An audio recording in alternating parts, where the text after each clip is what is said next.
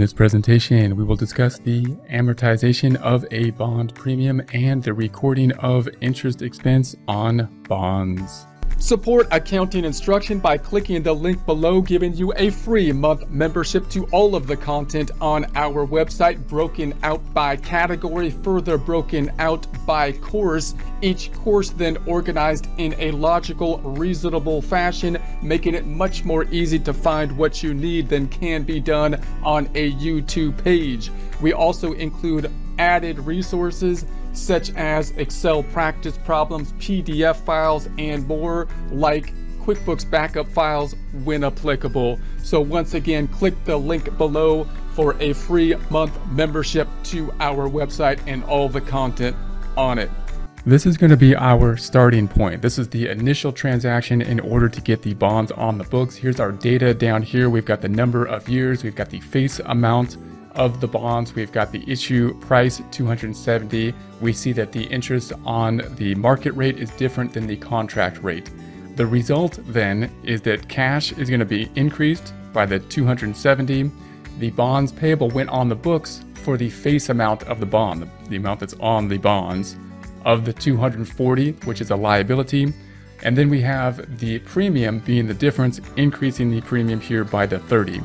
The 240 plus the 30 is going to be equal to the 270,000 carrying amount book value of the bonds. Now we're going to go through the process of recording the interest. We can see that this is going to have 15-year bonds. We're going to pay the bonds semi-annually. So we're going to have to record the interest on them, and we're going to have to reduce this premium in some way as well. Remember, at the end of the bonds, we're not going to pay back the 270. We're only going to pay back 240. So how are we going to get rid of the premium on the bond, and why are we going to do it in the way we will? We'll start off by amortizing the premium using a straight line method.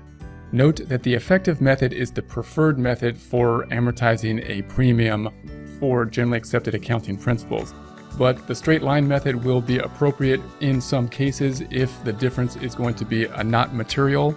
And the straight line method is a simplified method, and it's easy for us to see what is going on. So we'll start off with the straight line method.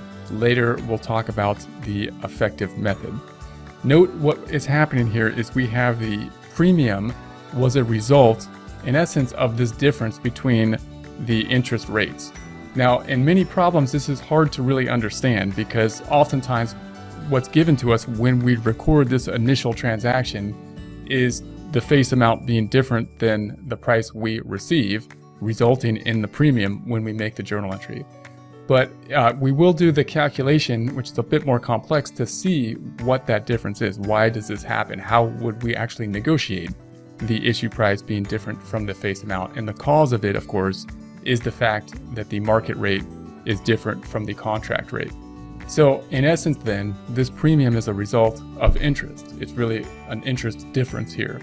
We need to get rid of it throughout the life of the loan. We're not going to pay it back at the end of the loan. What we're going to do is reduce it throughout the loan at the same point in times that we make interest payments, which in this case is semi-annually, or 2 times a year.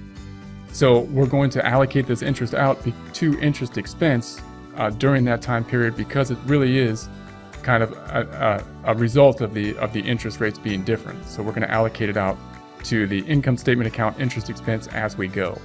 You can think of this as being similar to depreciation, because we're going to amortize it, and that's why the straight line method is a nice place to start. So remember, when we have depreciation on equipment, what we typically do for the simplified, easy method to allocate the cost of equipment is to take the cost of equipment, divide it by the number of periods, typically the number of years or months, and allocate the cost over that time period. Same thing we're going to do here. We're just going to take this premium and allocate it over the time period, 15 years, but semi-annual payments. So for example, on January 1st, when we start, we've got the premium of 30,000.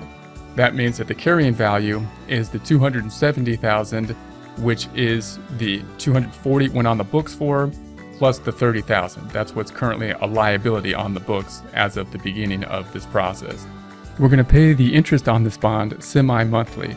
Now here, we're not calculating the amount we're going to pay, we're going to calculate the amount that we're going to allocate of the premium.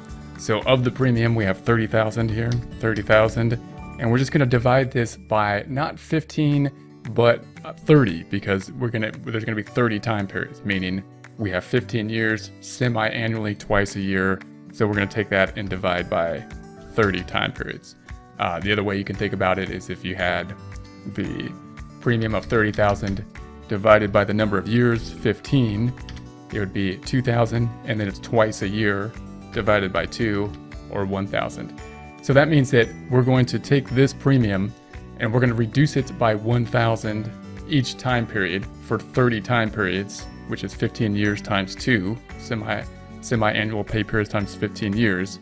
And then at the end of that, then we'll reduce down to 0. So we're going to have 1,000. It's going to take the unamortized premium from 30 down by 1,000 to 29,000. Carrying value now is going to be the 240,000 plus the 29,000. And then we're going to just keep doing this process. The next time period that we pay, 6 months later, another 1,000, it's going to be straight. So notice we're using straight line. So the amount amortized will be the same, 29,000 minus the 28,000.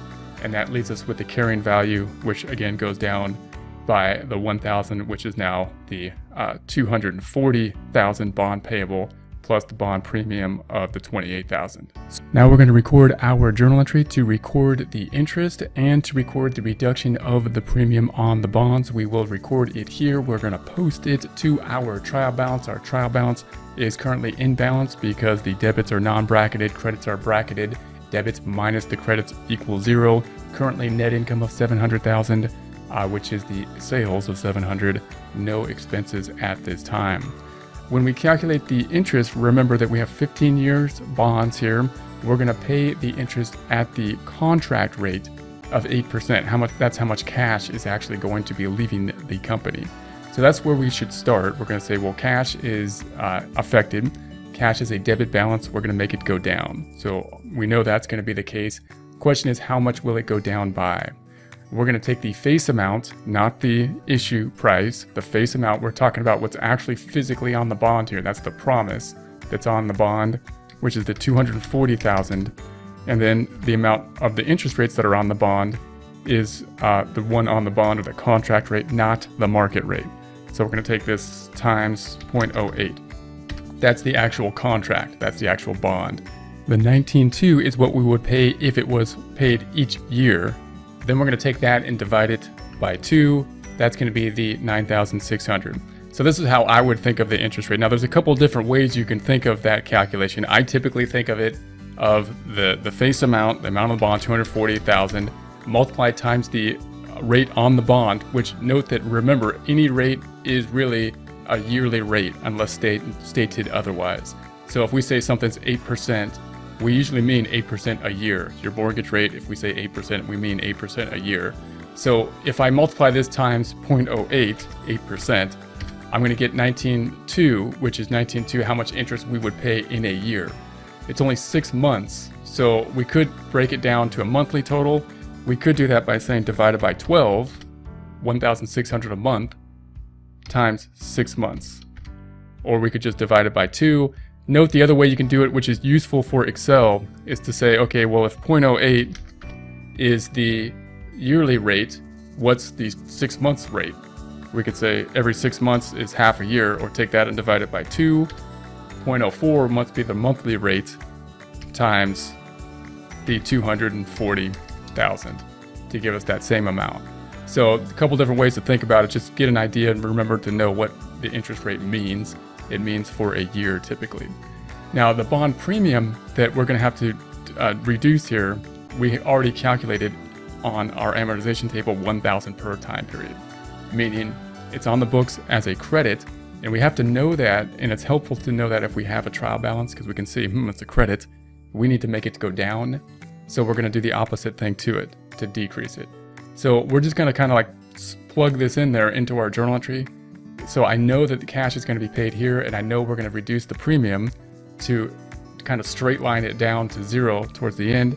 And then the difference then is going to be the interest. which will be the 9,006 minus the 1,000, or the debit that we need in order to finish this process.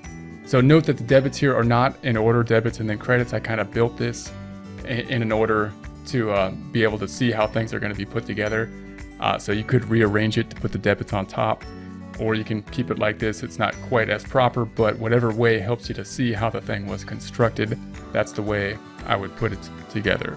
So note what happened here is the interest expense is only 8,600, even though we're paying cash, which is interest, on the bond of 9,600. Why?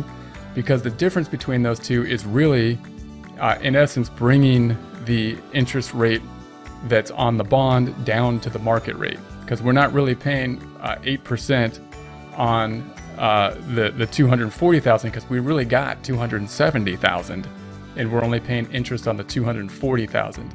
So that difference is what we're trying to account for as we kind of net out this interest payment. If we record this, then we're going to say that the bond interest expense is going to go from 0 up by 8,600 to 8,600. The cash is going to go from 990,000 down by 9,600 because we're paying the interest. And then the premium is going to go from 30,000 down by that 1,000 to 29,000. That now matching our unamortized premium amount on our amortization table. If we take this amount and this amount, that's going to match our carrying amount per the amortization. The effect here on net income, of course, is to decrease net income by the expense. The expense being lower in this case than the actual cash we paid because of the reduction of the premium, which is a result of the differences in interest rates, market versus contract rate. If we do this again, we're just going to jump forward in time to the next interest payment, which is on 12/1, another 6 months later. And that's how these bond problems work. We typically have to kind of jump forward in time. So now we're going to say we record the same thing. It's going to be the same transaction. We're going to say cash is going to go down by that 9,600, which is calculated in terms of the amount we're actually going to pay. Face amount, 240,000 times the yearly rate, 0.08, the rate on the bond, not the market rate. And then we're going to take that would be a year divided by 2 because it's semi-annual. So that's what we're actually going to pay for cash. We're going to reduce the premium by the 1,000, just like it's just like if it was equipment that we're amortizing. And then the difference, of course, is going to go to the bond interest expense. So if we go through that again, we're going to say that the bond interest is going to go up again to 17,200. We've got the cash going down, and we've got the premium going down. So now the premium's at 28. That should match what's on our table as unamortized, and our interest expense has increased, which brings net income down.